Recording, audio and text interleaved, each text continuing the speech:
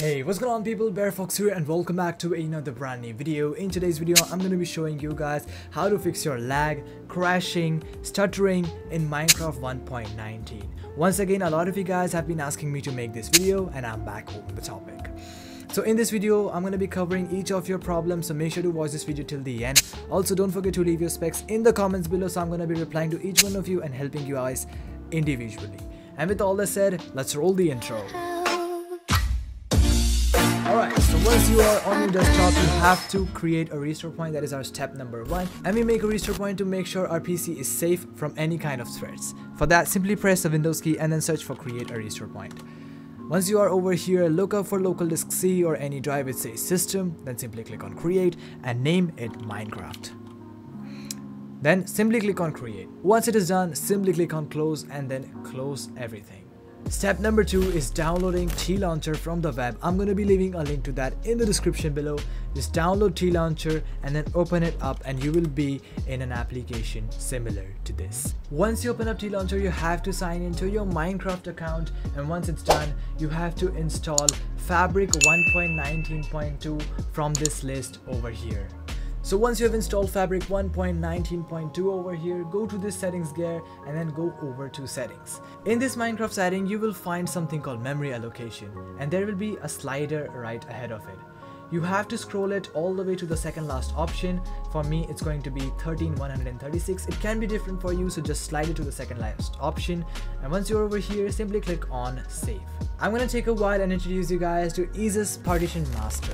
It is an all-in-one partition master and manager designed for individual users. It has tons of features that can help you guys with your Windows. EaseUS Partition Master offers you to migrate OS, allocate your hard disks according to you. It has a ton of features that you can use to get best out of your Windows. For an example, I have a little unallocated space which I cannot allocate to my C drive because it is on the left side of the drive. So using EaseUS Partition Master, I can simply do it by right clicking on it and click on extend or shrink.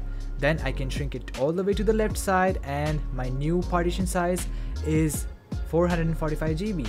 As you guys can see, I can save 5 GB over here.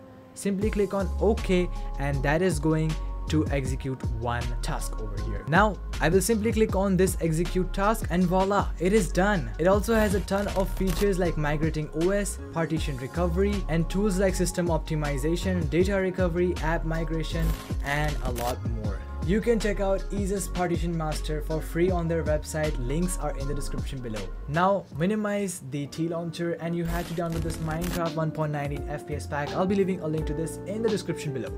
Simply install and open it up and you will find in 2 folders and a clean temporary files batch file. Now open up the mods folder and you will find Sodium Fabric MC mod right over here. Simply copy it, come back to TLauncher, go to this files option over here and then go into the mods folder and paste it over here. I've already done it for myself, so simply close this folder, go back into the Minecraft FPS Pack, go to the RAM optimization folder and you will find a lot of presets in here.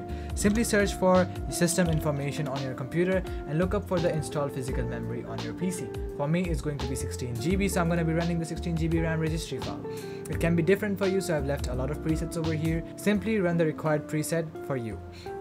Now once you're done with that, simply go to the last option, that is the clean temporary files batch file. Simply right click and run it as administrator. This will ask you to delete all of the temporary files that are not required by your computer. Simply press any key to continue and that's going to be deleting all of the unwanted files on your PC.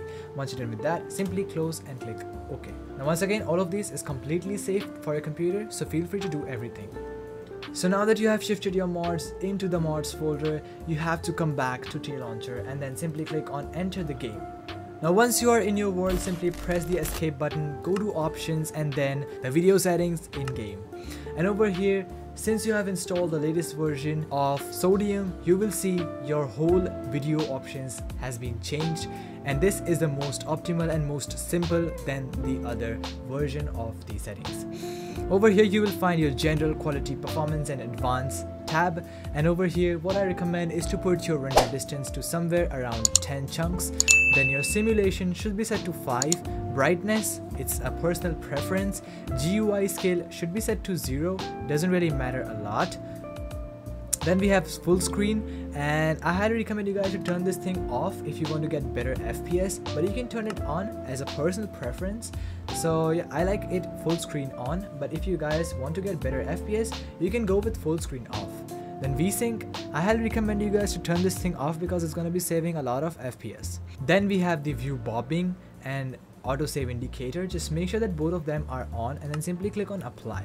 Then go to the second tab, which is the quality section, and in the graphics section just make sure to use fast graphics, fast clouds, fast weather, fast leaf quality, minimum particles, turn off smooth lighting, biome blend should be set to 2, entity distance should be set to 100, entity shadows and vignette should be set on. Minimap level is just a personal preference, but if you guys set it to low, you can get more FPS. Then simply click on apply, and that's gonna reload Minecraft once again. Now once you're in game, go to the performance section, and in the chunk updates, just leave your chunk update threads to 0. It's gonna be automatically selecting the threads your PC is using to build chunks. I personally go with 0. Then always defer chunk updates. Make sure to turn this thing to off. Then both of these options turned on. Use entity culling turned off. Use particle culling turned on. Animate only visible texture should be turned on.